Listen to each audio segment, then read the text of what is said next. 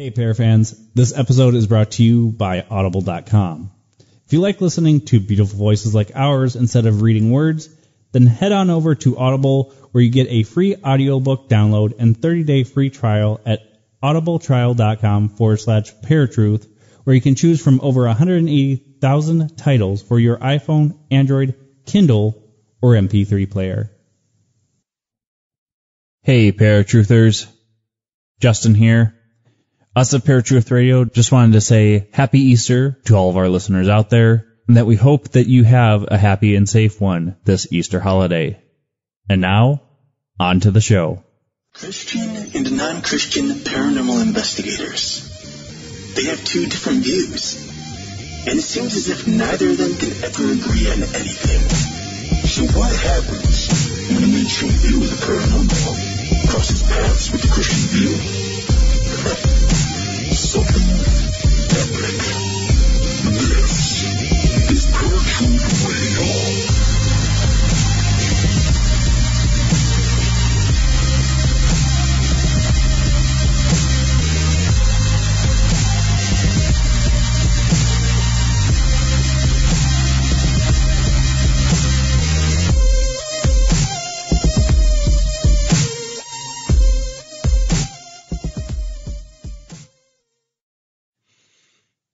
What's up, ladies and gentlemen? Welcome to a brand new episode of Paratruth Radio. My name is Eric. And I'm Justin.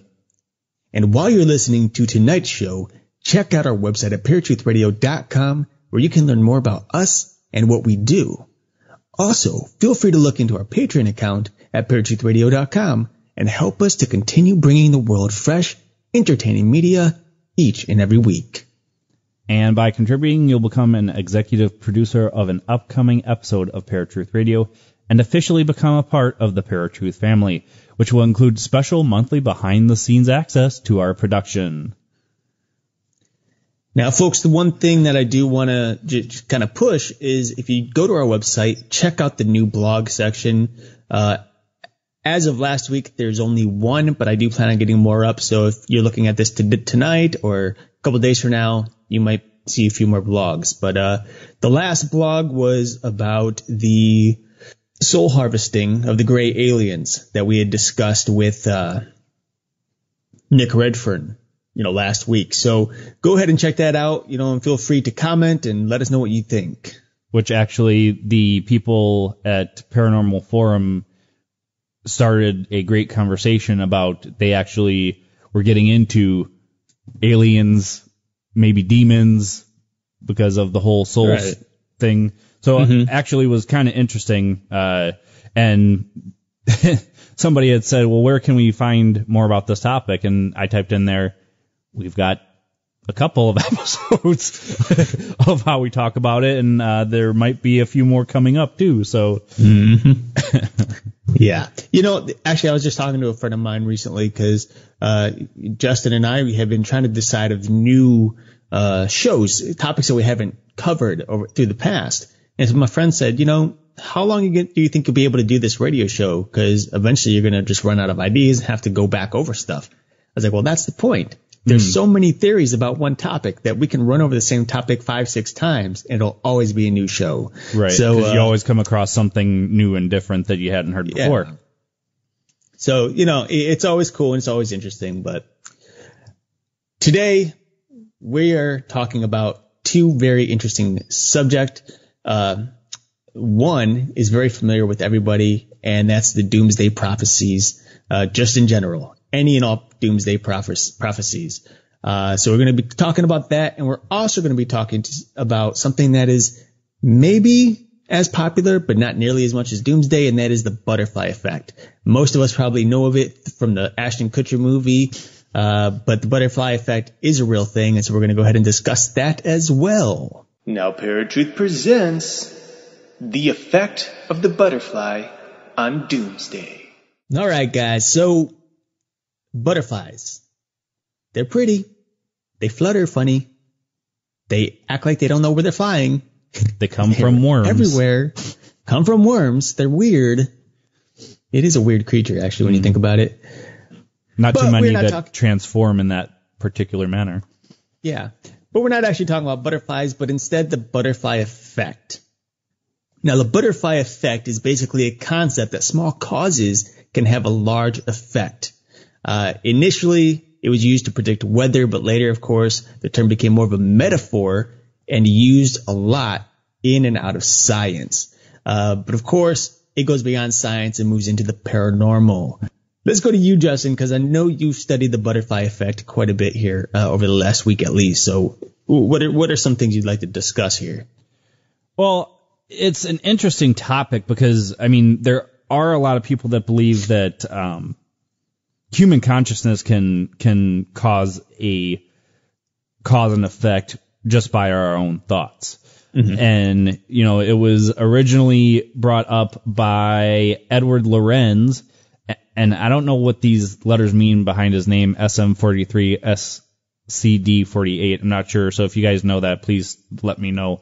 But he had come across this chaos theory that, you know, with the butterfly that flaps its wings could cause a tornado somewhere else in the world, because of weather being so unpredictable that anything could change weather patterns. And in so doing that, he kind of created this theory, this chaos theory, that you can kind of apply to a lot of things. And I think the biggest thing here is that, you know, a lot of people claim that if you believe in it, if you think it, it's going to happen. Mm-hmm. And we had actually brought this up once a couple episodes back, that actually even in the Bible, Jesus brings up, if you believe it is happening, it will happen. Mm-hmm. Not exactly those terms. You had brought up the verse. Well, I mean, yeah, because in the case of Jesus, you know, he was saying, whatever you pray to God, if you believe as you pray it, then he'll make it, you know, he'll make it so. Right. But of course, there's fine lines everywhere with that. You know, so many people just take it as, oh, no matter what, he'll answer prayers if I just believe. But that's not always the case. So those are one of those where it can get a little, you know, a little weird. But, you know, it's actually interesting because I think, I mean, throughout my life, and I think throughout your entire life, even before the butterfly effect became really popular, people have always said that, like, be careful what you do. You know, everything you do has a consequence. And those consequences are very small, but can ultimately affect, you know, future reality. And we don't just see that in normal life or people saying that, but we actually see it a lot in sci-fi films. When you look at people like time travelers, there's a couple of shows out right now about time traveling. And of course, The Flash, one of my favorite DC characters, you know, he time travels. And when he does, it affects the future, the original future. Everything changes. And it seems to happen a lot in time traveling films. When someone jumps back in the past and makes a little change, like they move a cup or they say hello to somebody that they shouldn't have said hello to, it has a huge consequence, like a huge consequence in the future. Like they become their own father. Right, exactly. Things like that. And so you have to wonder if that's actually true. Could it be that this right now, this topic, this conversation we're having is going to influence future, the future? Mm-hmm. You know, is it going to make any type of change? Would the future be different if we didn't have this conversation? You know, and obviously there's things we can't really know. Just can't know, period. You know, you'll never know because you can't jump back in time yet. But. Or that we've been given the knowledge that we can or can't. Right. You know, so, I mean, it's difficult, but it's interesting still to see that the concept has always been around. It just now has a word to it. You know, the butterfly effect has a term. Right. Well, and I mean, like you had said, he didn't intend this particular theory to apply to anything other than weather, but it's grown so much that it can be. And it's funny that you bring up the whole time travel thing, because that's actually something that I had thought about while researching and thinking about this topic. Was it kind of goes along those same lines. If you change something about what you do, the effect could be so massive that time and space itself would never be the same again, or it could be so minuscule that nobody would ever notice. Right. And it's like what I was going to say when you're talking about we're told when we're younger, like watch what you wish for, you just might get it.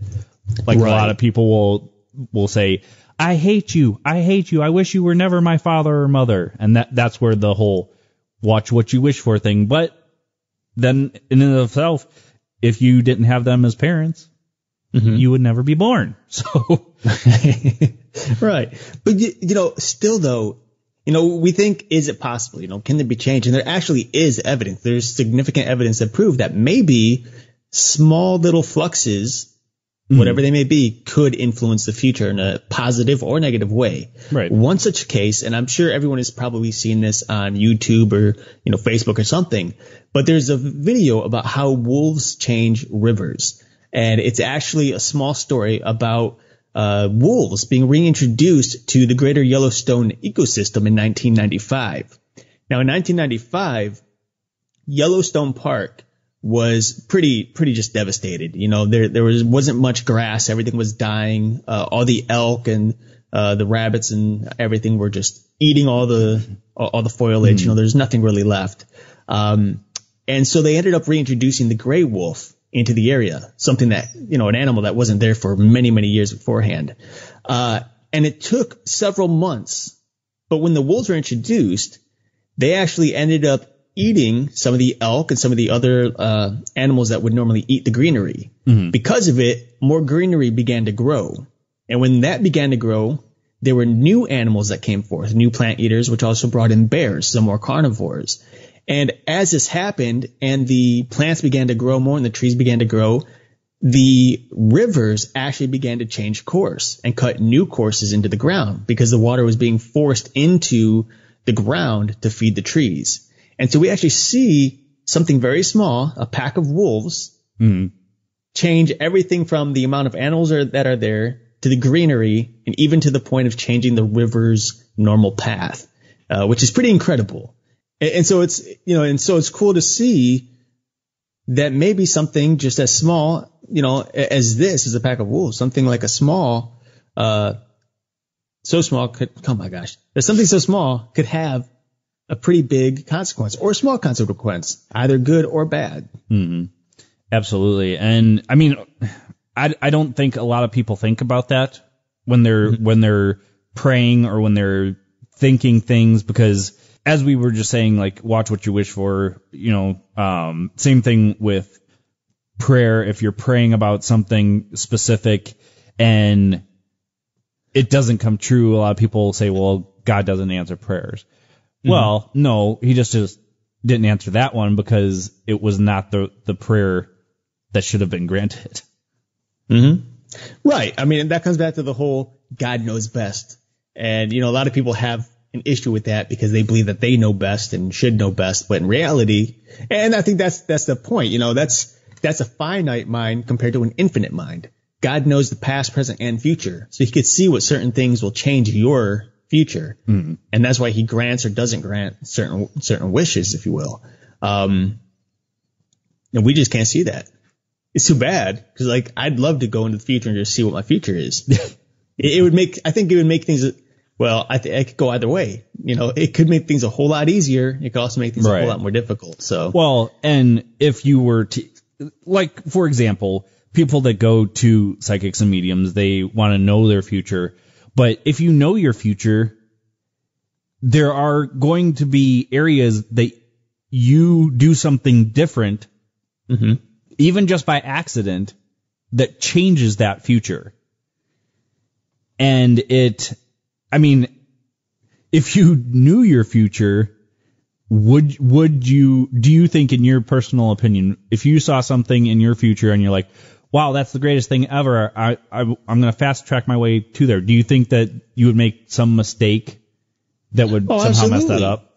Because I mean, knowing my future, knowing it's something good, and then me trying to figure out how to get there could actually have the reverse effect, So you really have to just, at that point, like if you knew my future, for example, and I didn't, then you would see that whatever I do would just be random chance, I guess. and I would get there. But if you were to tell me and I tried changing something and you could still see my future, you might be like, oh, well, you just did screwed up everything, you know? Well, I think this kind of goes along the lines of fate versus free will, too. Mm-hmm. I mean, a lot of people believe in fate, but a lot of people believe that there's no such thing as fate. Mm-hmm. And then there's people that land in the middle that say, yes, there's fate, but there's 50 different branches to get to that same destination. Mm-hmm. And I don't know if the butterfly effect can... Well, I guess it would apply to that, because if you chose A, B, C, D, or E, all those other choices basically are erased because you chose one of those paths, I guess. Mm-hmm. Okay, so, this actually kind of ties into Doomsday Prophecies, and I'll get into that a little bit after the break when we get into the different Doomsday Prophecies and that sort of thing. But it's an interesting topic. I mean, there's not a whole lot on it. I wish we could provide more for you guys other than, Eric provided the one piece of evidence that makes it kind of a well-known thing, but at the same time, a lot of it is all conjecture. We can sit here and spit back and forth. Well, what if you do this? What if you do that? But the butterfly effect is a chaos theory, which means nothing affects it. It affects everything else. Yeah. It's one of those things science cannot test. Right. You'd have to know the subject's future before testing their future. So, unfortunately, yeah, it's kind of disappointing because I would kind of like to know, have some solid results here, but. Well, are you familiar with the show Fringe? TV show? I'm acquainted. Okay. So in the show, they come up with this window to an alternate reality. Mm-hmm. And eventually it becomes a doorway to an alternate reality. But it almost makes you wonder if somewhere down the road, that's where time travel is discovered. First, we have a window into the past or future. Then somebody creates a doorway. Mm-hmm. So I'm almost wondering if we're going to have something somewhere in the future, which I honestly don't think is necessarily the safest thing in the world, but we might have a window into the future, and I don't think it would be necessarily a good thing because, like we just discussed, if, for example, say the United States government figures it out and they want to be the ultimate power in the world, that changes the balance of the world, and who knows what will happen. Right. So, all right, folks, that's about all we've got for butterfly effect. I mean, there's so much more we could get into on this, but again, it's just going to be speculation and conjecture. So what we want to do is get into the Doomsday Prophecies and tie it all together. But first, we're going to go to Eric's Random Fact of the Day, and we will be right back with Truth Radio. Now, Eric's Random Fact of the Day. Most of us have candles sitting around in our house. And let's face it, typically we light them and then forget all about them for a couple of hours. However, we might think twice if we knew just how hot they truly burn. Did you know that a candle typically burns at 1,800 degrees Fahrenheit? As if the temperature wasn't enough, the U.S. Fire Administration currently estimates that candles are responsible for approximately 10,000 residential fires each year, along with 1,000 civilian injuries, 85 fatalities, and $120 million in property loss. So the next time you light a candle, think twice before leaving it alone. This was Eric's Random Fact of the Day.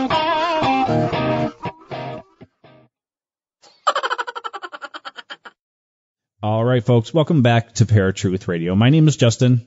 And I'm Eric. And we just got done discussing the butterfly effect. Like I said before the break, there's not a whole lot on it other than a couple of theories Eric brought up one kind of scientific evidence to prove that the butterfly effect is a good chaos theory about introducing a small pack of wolves into, where was it? Into Yellowstone. Into the Yellowstone National Park, yeah. And that actually kind of has happened in numerous areas, especially with zoos and wildlife reserves and all that. Different animals being taken out of the wild and things going awry because there were no predators or there were no prey or whatever. Right. So going into Doomsday Prophecies, one thing that came to mind right off the bat, just because of the fact that we have the Christian side, is obviously there is a Doomsday Prophecy in the Bible, which is the book of Revelations. Mm-hmm.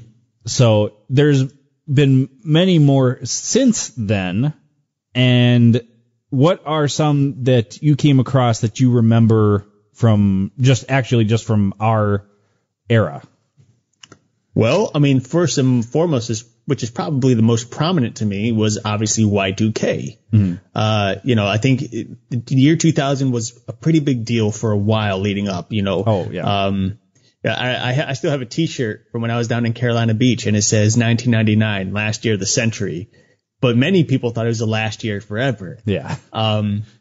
Which is kind of funny when you think about it, because all it was really about was computers. Right. But what was scary is that people thought that the computers would jack up everyone's credit, that the computers would fail and airplanes would just fall from the sky because there are no computers running them, things like that. And so you can, I mean, for us, people like you and me at the time didn't care. It didn't matter. Right. We had somewhat interaction with computers, but nothing compared to what we have today. Right. And so like the thought of losing a computer isn't as big of a deal, but the thought of losing like your finances and stuff like that getting all screwed up, well, that's, much different. But of course there were some small things here and there where people would say that the world would basically just blow up or become so corrupt from the glitches that everyone would turn against each other, and it made it kind of scary at the time. Yeah. It's interesting because the reason being is that back before the year 2000, many of the computer codes that were first written, the dates were abbreviated in order to save memory. So, for example, 1998 would simply be written as 98, hence Windows 98. Right, I was gonna say probably Windows one of those 98. popular, Windows 95. Yeah. And so the system worked just fine until 2000 when the code changed to 00. And they thought that would basically threaten, they thought that would basically cause inaccurate calculations. Because technically speaking, we would be back to 1900 by computer standards. Exactly. And what's interesting about it though is despite the fact that airplanes didn't fall from the sky and elevators didn't plummet from the tallest towers, the skyscrapers, there did happen to be a few issues here and there regarding computers. And in fact, some computers did actually manage to disrupt some credit card terminals in Britain, and sent out some bills that were supposedly due in 1900. So there were some things that happened. One thing that did happen personally is our computer in the basement, my parents' computer. That was a computer that was probably from 1992 or something. The moment the year changed at 12 a.m., 2000, it died. Would not cut out anymore. Nope. You plug it in, there was nothing. It was just fried. So some computers did actually end up failing. Computers that weren't updated with proper software. Exactly. Things like that. So, it was one of those, it was pretty much like any other Doomsday Prophecy, except for this one actually had some kind of evidence to support it and actually happened. So right. Like this is one that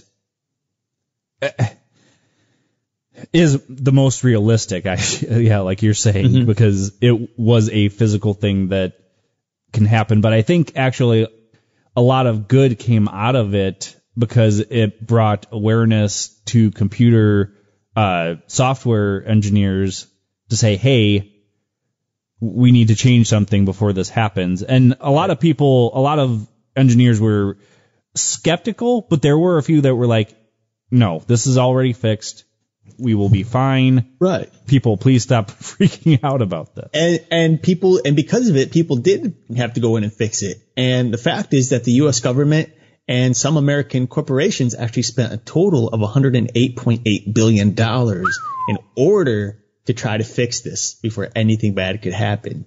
So whether or not they were successful, we don't know, because for all we know, maybe nothing would have happened anyway. Right. So who knows? Right. Well, but just from the case of your guys' computer specifically, obviously something might have happened. Yeah. There's obviously something going on, but the point is that it wasn't nearly as judgmental as many thought it would be. Right. Right. Well, one that struck me was doing the research. I remember this very vividly, was the Heaven's Gate cult in 1997.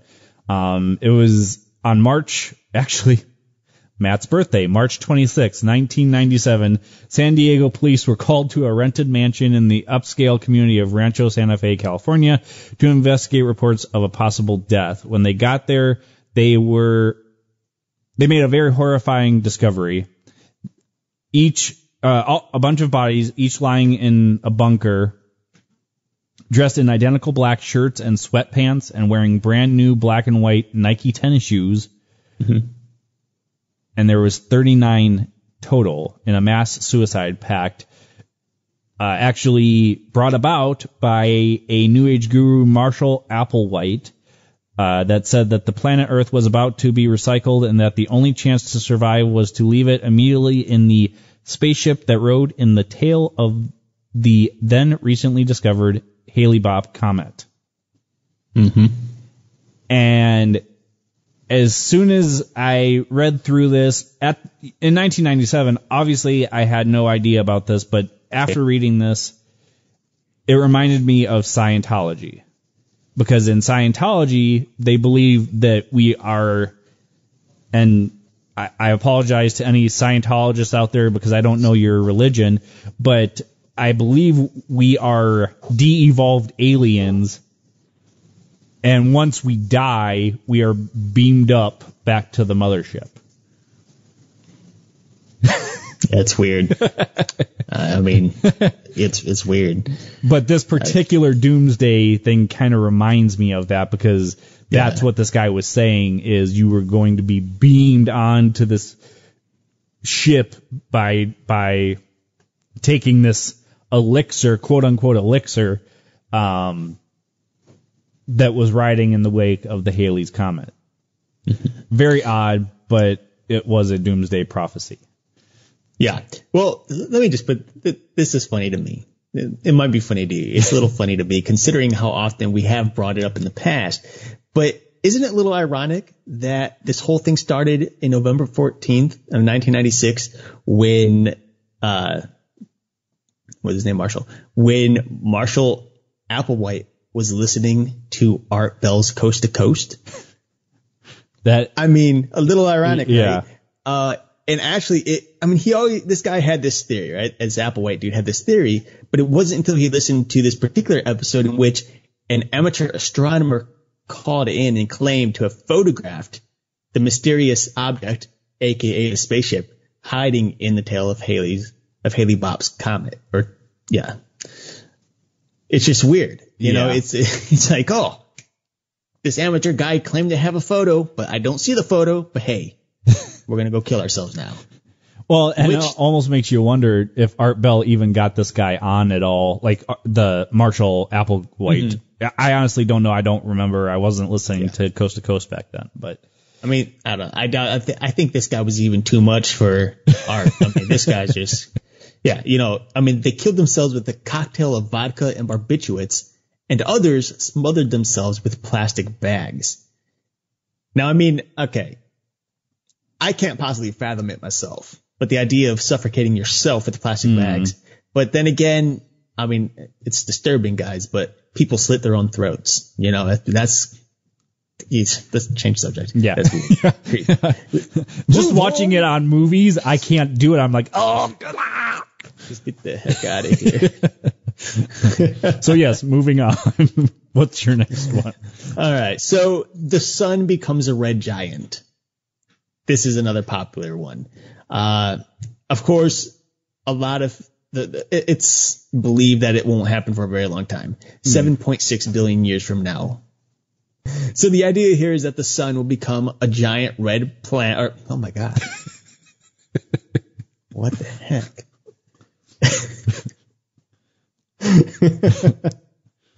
Okay. So the idea here is that the sun will become a giant red star and basically expand to the size about 20% greater than that of Earth's orbit and shine 3,000 times brighter than it currently does. And of course, once this happens, the sun will then collapse into a white dwarf. And a white dwarf is pretty much the hottest star in existence. And one step away from a black hole. Exactly. And we already have one black hole in the center of our galaxy. We don't really need two. So hopefully, I mean, honestly, at that point, 7.6 billion years from now, I'm not going to care. Right. But, who's to say at that point the universe wouldn't have already collapsed on itself and then re-expanded again? Who knows? I mean, yeah, who the heck knows? But yeah, most scholars do agree it's going to happen around 7.6 billion years from now. And that the sun will enter its red giant phase after it had converted all of its hydrogen into helium.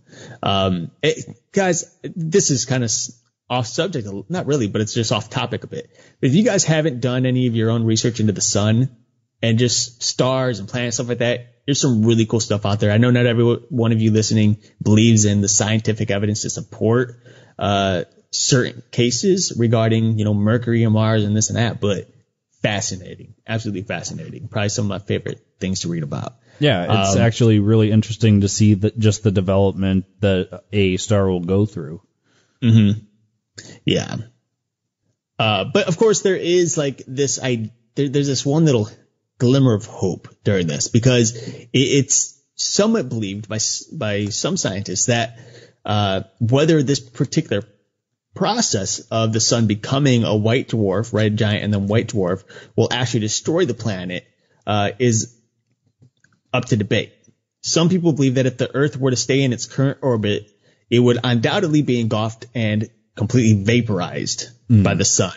However, some believe that as the sun swells, it will lose mass, meaning that the Earth will drift away from it and perhaps escape complete destruction. Now, of course, for all we know, that means it'll just drift away and get really cold, and then everyone will die anyway. But apparently scientists haven't thought that one through yet. But I did. Well, and it almost makes sense that if the star is getting bigger, it would mean that gravitational pull would be shifted in some way, and everything else, the entire planetary system would expand with it. But it also makes sense that it would be possibility that we would just be burned to smithereens too. Yeah. So the fact is that our solar system is really completely held together by our sun. If our sun didn't exist or wasn't the right size as it is now, then our solar system could very well just be destroyed. Everything will drift away from each other, bump into each other. And of course, planets like Jupiter and Saturn, they do have their own magnetic fields, just as Earth, and therefore can create their own push and pull, which is what keeps them in balance. But it all connects to the sun, Right. Well, that kind of brings us into another doomsday prophecy. Is a theory called the Jupiter effect. Two professional astrophysicists, John Gribben and Stephen Plageman, that had said that the planets would align, a rare alignment would happen with the 9 planets, and in 1982 would create a combined gravitational pull that would place huge stresses on our planet's tectonic plates, causing killer earthquakes and ever severe changes in the Earth's climate. And they wrote a book about this called The Jupiter Effect. And it kind of ties into what Eric was talking about. And it is kind of one that has been prophesied a couple times, because a lot of people have talked about the alignment of the planets and how that would affect specifically Earth. But I would think all the planets would have some type of issues if a certain alignment came into play where everything was being pulled on all of their gravitational pulls. Don't you think? Mm-hmm. Yeah, I mean, absolutely. So, and it, at the end of this little snippet for the book, it says, while the Jupiter effect proved to be a bust, however, it was one of the first popular doomsday scenarios which held nature responsible for the end rather than God's wrath, for which I'm sure the Almighty was mightily pleased.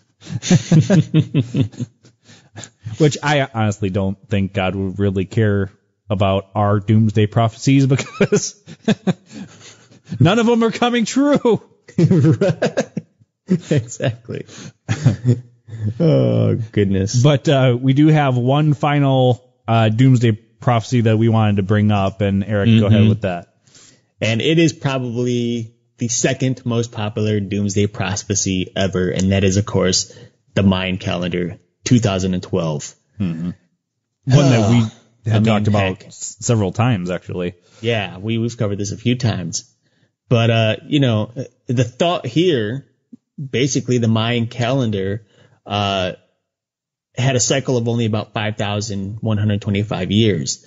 And the last cycle ended on December 21st, 2012, which simply gave many doomsday sayers the belief that, of course, the world was going to end. Now, this is what I don't understand, first and foremost. It's how people can believe other people really know the end times when they themselves can't figure out the end times. It's just... Yeah. I mean, yeah, I know. That's a big discussion there, and people... I know. And I know what you're thinking, guys, regarding my biblical beliefs about the end times. So anybody that is not a Bible-based believer. One thing that had always come up in my mind was, I mean, yes, to an extent, I believed a lot of these people's theories.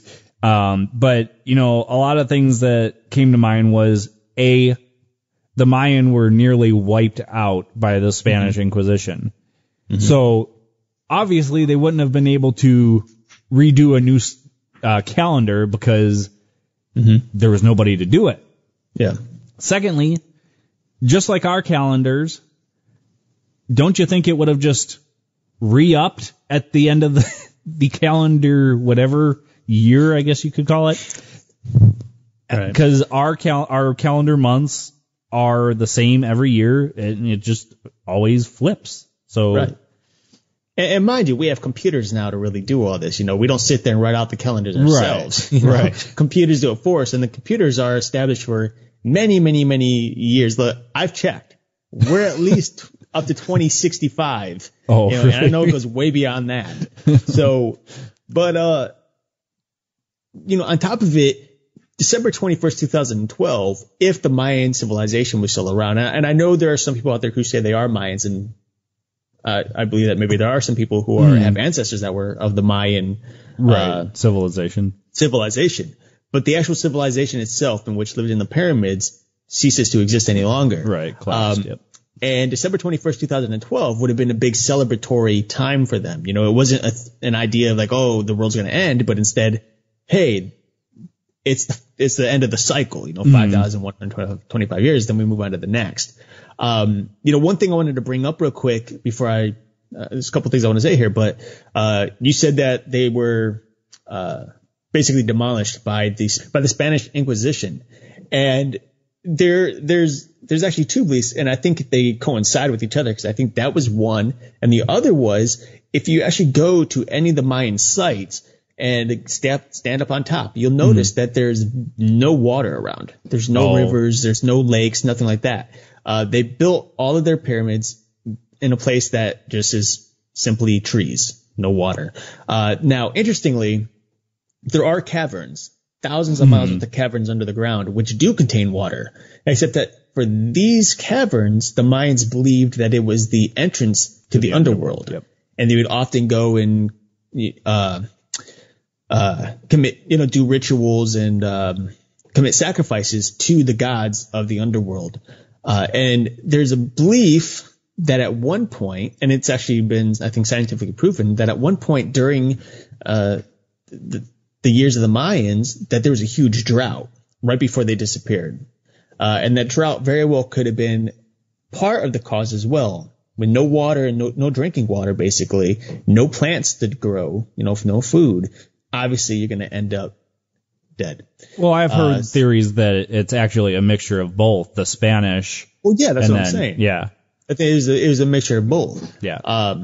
And like some will say it's one or the other, but I think many people, you, me, I think Josh Gates, you know Josh Gates, all believe that it was, a combination of the two. But back to the actual Doomsday prophecy, there were a couple of beliefs as to what would happen on December 21st, 2012. And I know for a while, you and I were even we've covered this a lot leading up to 2012. And we had a bunch of different views. We had a bunch of different people come on and talk about it. And in the end, it was actually, I don't even think you and I were even doing a show together at that point anymore. We had our own shows. For December 21st, 2012? Yeah. I don't think either of us were actually even doing a show anymore. I can't even remember, but, I do remember that December 22nd, 2012, I woke up and said, well, golly gee, we were right. It was false. Because there was actually a specific time as well at which this was going to happen. And I think it was 11 something at night or something like that for us. Yeah. But people believe that there were a couple of things that could have happened. Some believe that maybe there'd be a large meteor that hit the Earth, or a mysterious planet known as Nibiru or Planet X or Ares would end up hitting the Earth, which, that's another topic for another day, which we've discussed a little bit here and there.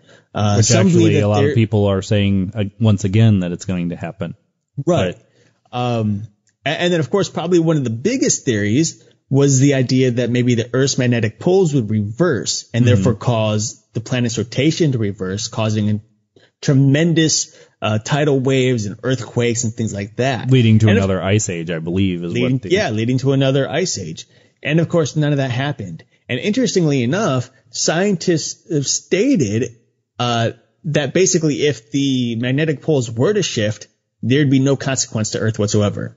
It happens every 400,000 years, and it basically would not cause the Earth to try to change rotation. It wouldn't slow down the Earth. It wouldn't speed up the Earth, nothing like that. So for future reference, folks, it wouldn't harm us. You got my word. If it does, Eric said it's scientific proof.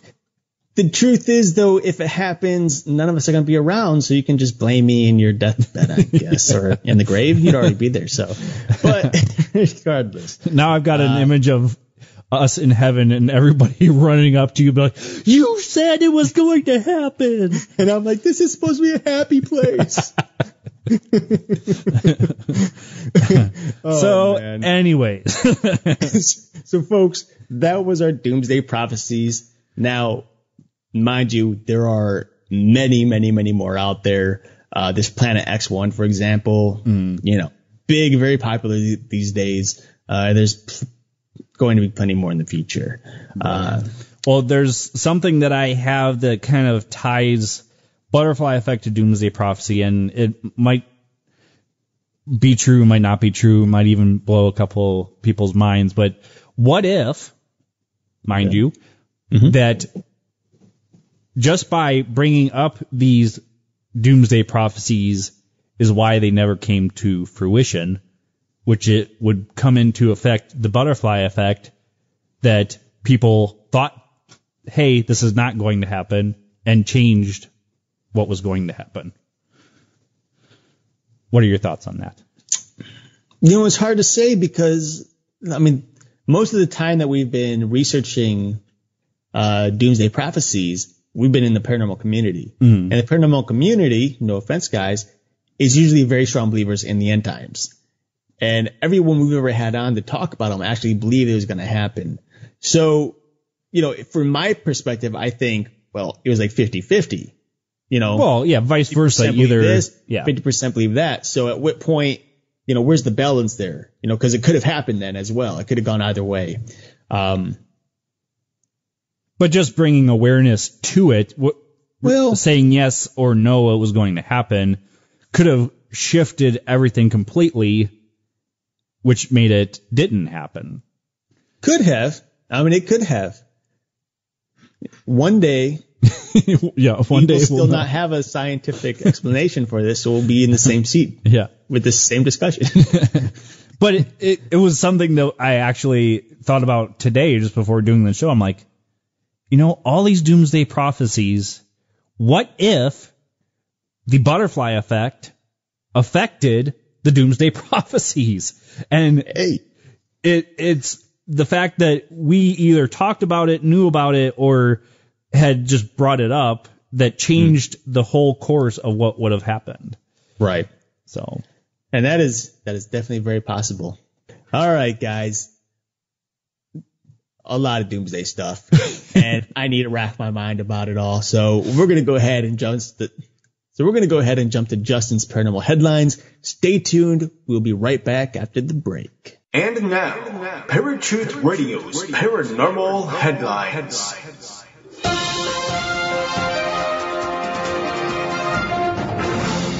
How's it going, Paratruthers?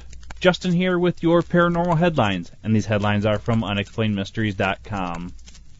Tallest men traced back to mammoth hunters. A new study has linked a prehistoric population of mammoth hunters with some of today's tallest people.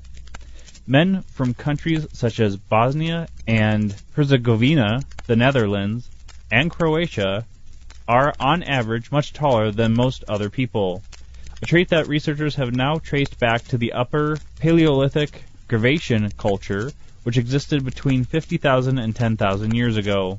The remains of Gravetian men have suggested that these prehistoric hunters grew to around 6 feet, which, while not particularly tall by today's standards, was incredible for this time period. It is thought that a combination of lifestyle factors and nutrition gave rise to their impressive stature. The Gravetian is the most important prehistoric culture of the Upper Paleolithic Europe, and is sometimes called the culture of mammoth hunters, said study lead author Pavel Grasgruber. I suspect that this big game specialization is associated with a surplus of high-quality proteins and low population density created environmental conditions leading to the selection of exceptionally tall males. And this has been Justin with your Paranormal Headlines. This was a segment of Paratruth Radio's Paranormal Headlines.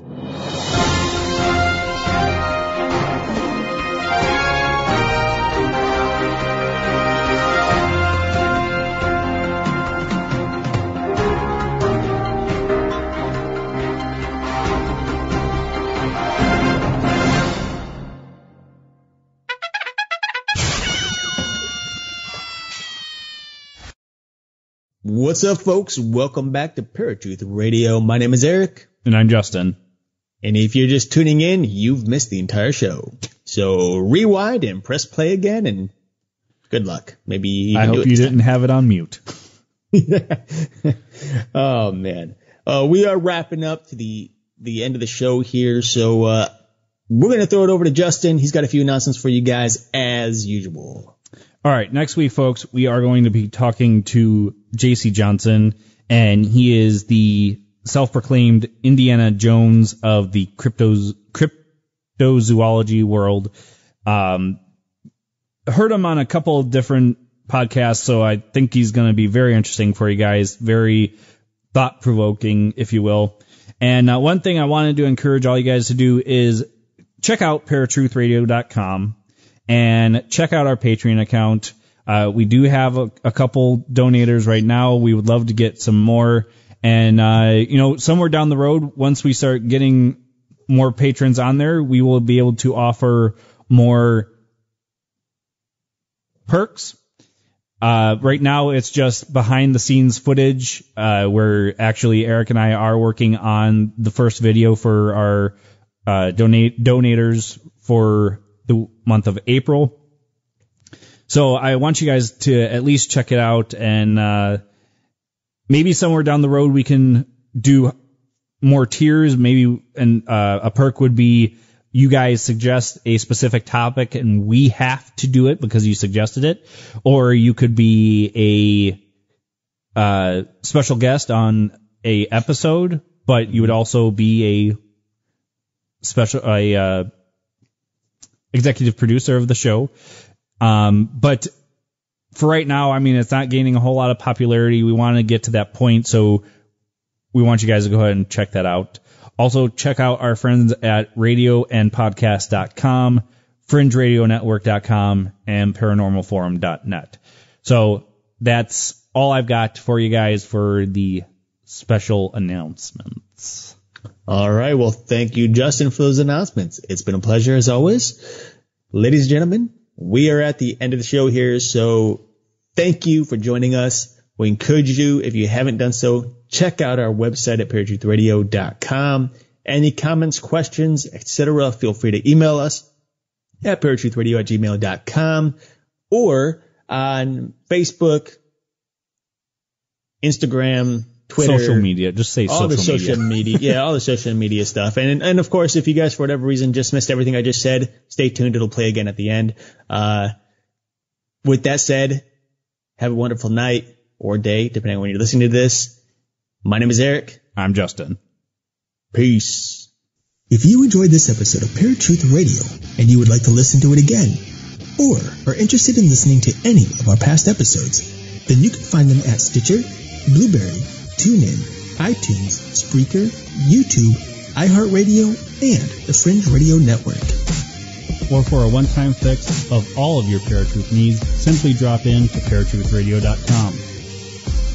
And of course, like us on Facebook and follow us on Twitter and Instagram for brand new updates on our show every day. Finally, we love bringing you fresh, entertaining media each and every week, but we can't do it without you. So please check out our Patreon account. Simply go to paratruthradio.com, click on the Patreon logo, and help us to continue bringing you the latest and greatest in paranormal research.